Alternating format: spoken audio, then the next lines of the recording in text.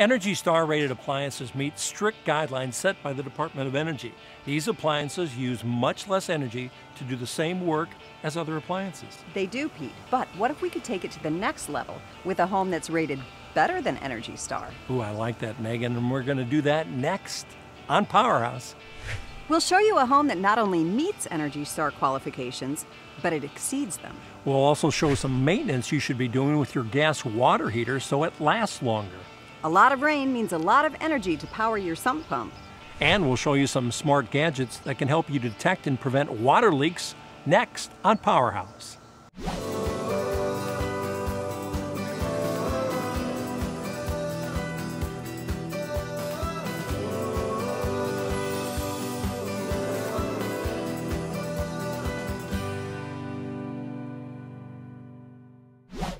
We've always talked about energy-efficient homes, homes that use every ounce of energy in the best way possible.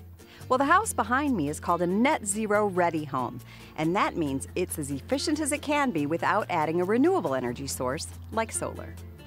Meet Paul Brundell. Paul's an expert in building homes with the highest quality and comfort while also benefiting the environment and saving the most energy. So Paul, there's more to this home than just energy efficient equipment, right? That is correct, Megan. Energy efficiency starts with good design, good specification of products, and then the proper integration of those products within a home. So most people think of energy efficient appliances, windows and doors, but we go beyond that with how the walls were designed and built, how the attic system was designed and built. The overhangs are just some examples of details in this home. I always tell people, you're not buying individual Energy Star components, you're buying an Energy Star rated home. How do you know that this house is energy efficient? Great question. So all the design elements, all of the architectural features, the orientation of the home on the lot were actually loaded into energy modeling software. So by doing that, we were able to iterate the design to optimize its performance to meet certain objectives. In this case, to get to a net zero ready home. And then we bring in a third-party rater that actually comes in and inspects and tests the home, and they use a blower door test as one of the test methods. And basically what they're doing is depressurizing the home and measuring the amount of uncontrolled air infiltration that's coming into the home. So the goal is to design it, build it, so that we reduce the amount of uncontrolled air changes that are occurring. And as a byproduct, we can reduce the size of the heating and cooling system in the home. So that air sealing is vital when it comes to the heating and cooling system. It is because when you reduce the air exchanges in a home in half through good quality air infiltration management, you're significantly reducing the amount of energy you're using to heat and cool your home.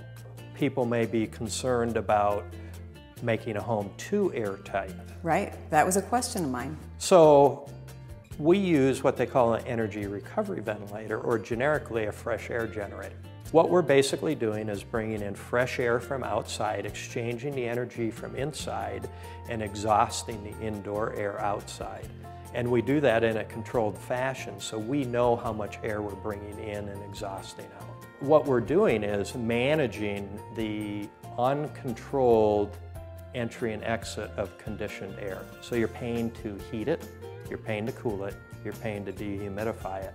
And if you don't manage the air infiltration rate, that just leaks to the outdoors, or it leaks into the home. And with it comes moistures, molds, allergens, and other contaminants that we don't want in our homes. So air infiltration management is a critical element to the performance of the home. Now looking around, I notice there are no registers in this house. Why is that? Correct. So that's part of another element of the design and the high performance thermal envelope of the home. So with good design, good thermal envelope, good air infiltration management of the home, we don't need a system that's distributing heated and cooled air throughout the home.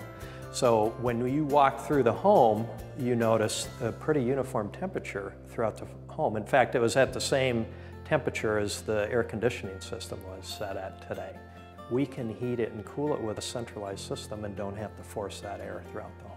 Tell us about some of the other features that you've implemented into this home. So one of the hallmark features I like is the radiant heat.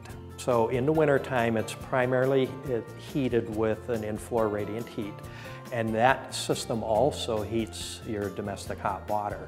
So you're only heating when you use hot water versus a traditional tank system, which will heat 24/7, 365 days a year. We're only heating water when we need it.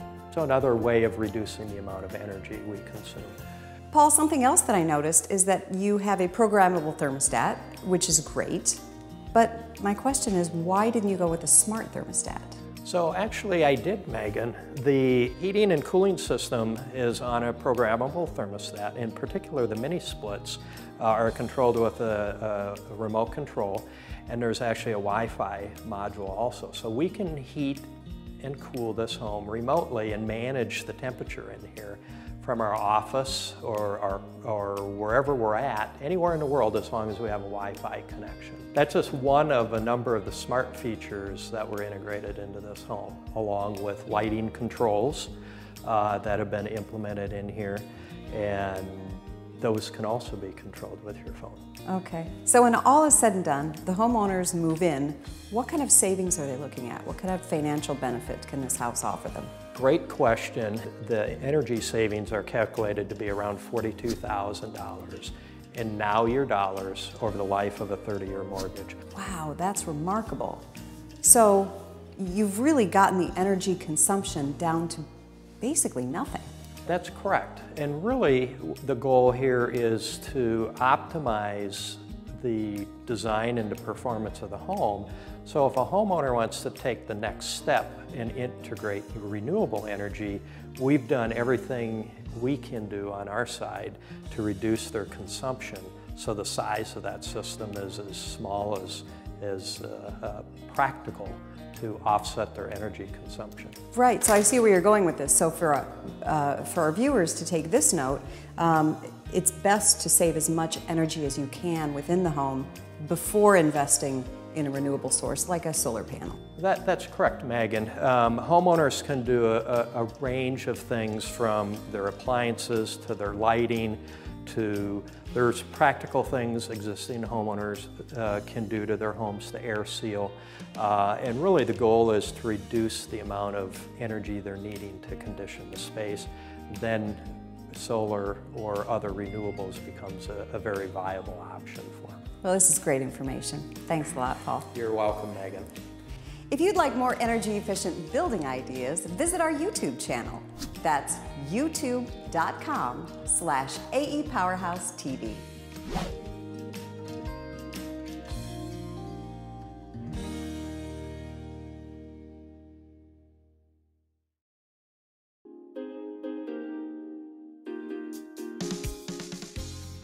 Did you know the Home Energy Rating Index is a score that shows how a home's energy consumption compares to a home built to the 2006 International Conservation Code? Any score lower than 100 indicates a home is more efficient than the standard home. For example, a score of 80 means the home is 20% more efficient than the code home. A score of 120 means the home is 20% less efficient. The lower the number, the better. Most people don't think about their water heaters until they stop working and they need to buy a new one. We've shopped for new water heaters before in PowerHouse, but today we're going to show you how to extend the life of your water heater. Meet Justin Ross. He's been plumbing homes for 20 years. He's seen his fair share of bad water heaters, but today he has come to the rescue. Justin, I didn't realize on a water heater there's recommended maintenance to extend the life of the water heater. Yeah, absolutely. There's a few key things. One is the manufacturer recommends that you drain it down once to twice a year. Okay. Because there's a sediment from the water, minerals, everything. It falls to the bottom, sits against that tank. You want to drain that out, flush it out. Okay. The second thing is called the anno rod. It's up here on top. It's an 1 1/16 bolt head. Loosen this guy up, and usually it's way harder than I'm making it look right now. You know. All right, so you get it loosened up. And this is, again, the anno rod. Talked a little bit about, you know, its purpose. It's actually like a sacrificial rod. This rod, the water hardness or minerals in the water attack this rod instead of attacking the steel tank inside. So it makes your water heater tank last longer than...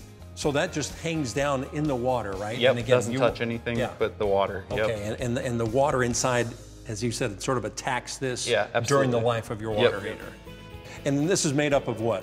Magnesium or aluminum. This is a good looking one. Yeah, yep. But I know you have another one. Yeah, this is out of a water heater that's 10 to 12 years old right there. And that's typical that you might pull out. Oh right? yeah, absolutely. I pulled them out where there's just this bolt head. And it's this has all been eaten away. Yeah, yep, there's nothing left of it.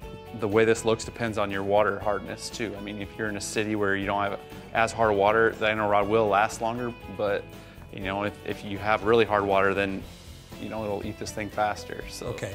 And they also, you were telling, I mean, they can smell at times, yeah, right? Yeah, like mostly like wells, you'll get like a sulfur, and that sulfur will attack it, and you'll get like an egg smell out of your faucet. So there's a special rod they make for that gets rid of the egg smell. Justin, how often should we replace this then?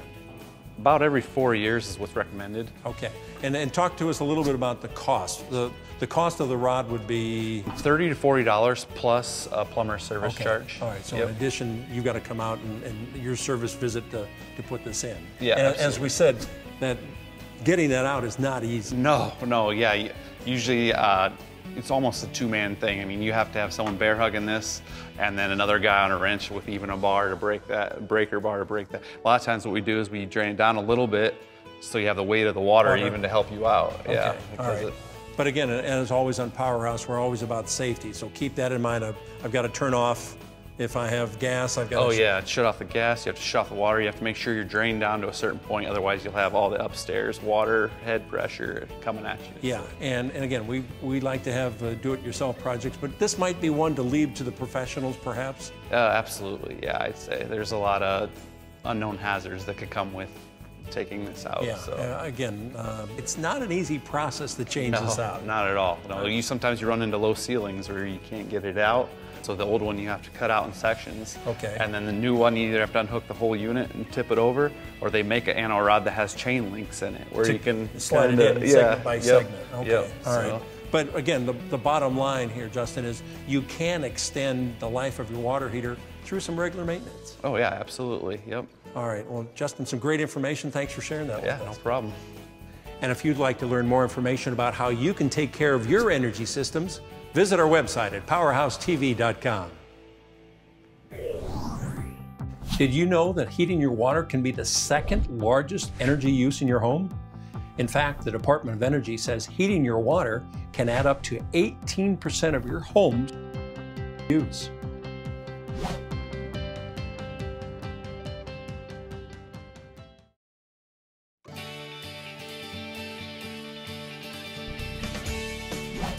When it rains a lot, sometimes you can hear another visitor inside your home. It's called a sump pump, and it can work pretty hard. Meet master plumber Jerry Sill.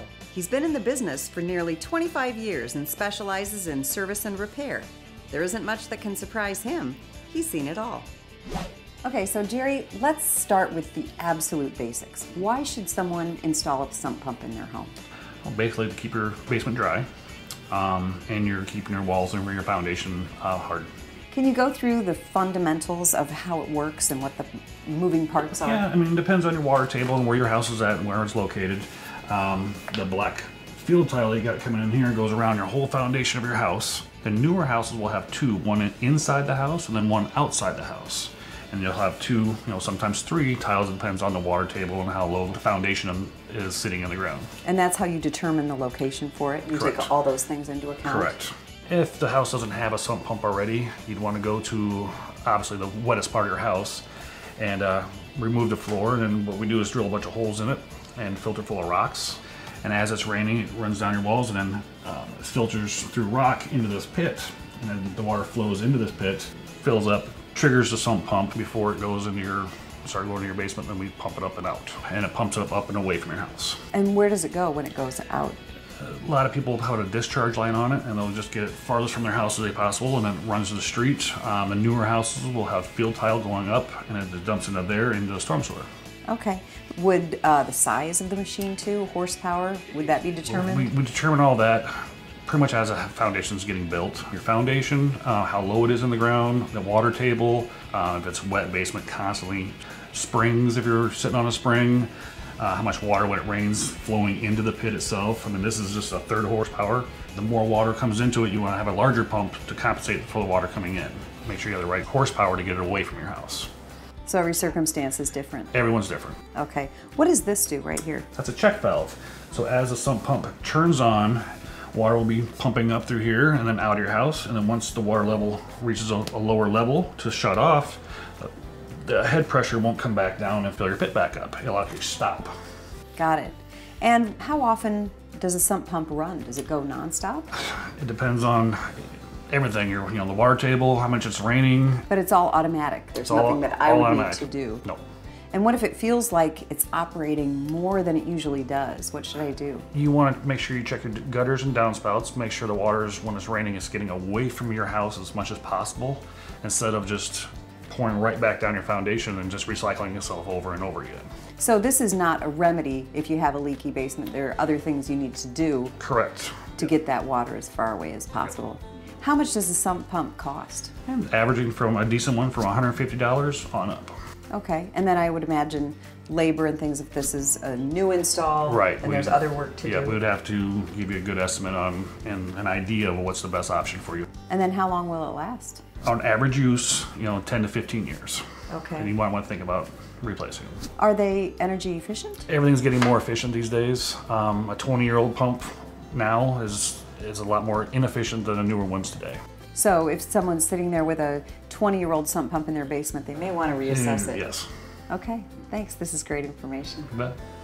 For more cost-saving tips, go to our website, PowerHouseTV.com. Can you smell danger?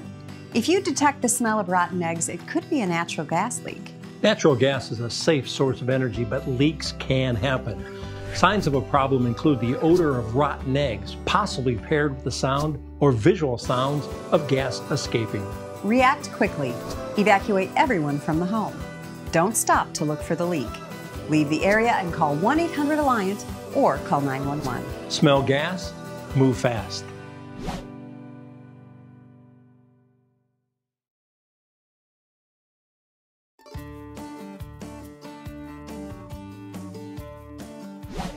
We're always looking for unique and innovative ways to help make your home a little bit smarter. Here's a device that can stop the flow of water in your home if you get a leak. Plus, you can control it with your phone or voice. There are all types of devices out there. They range from hundreds of dollars to this one for about $50. Some other types are specific to water valves like the kind you find on your clothes washer. But this device is used on the water valves that use a lever to control the flow of water, similar to what you would find with the main water supply of a home. That's where we're going to install this one. The setup is pretty simple. Just attach it to the water pipe using the clamp that comes with it. Make sure the robotic arm fits easily over the water shutoff lever. Plug it in and sync it up with your home's Wi-Fi network. You'll need to install the appropriate app so you can control the device. Once that's done, you're all set. So I just installed the smart water valve downstairs. Now let's test it out. Turn on the water here at the sink. Pull up my app, and with a push of the button and a swipe,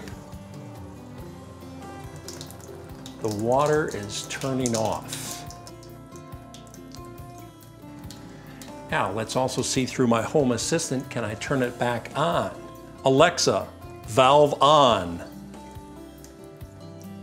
Okay.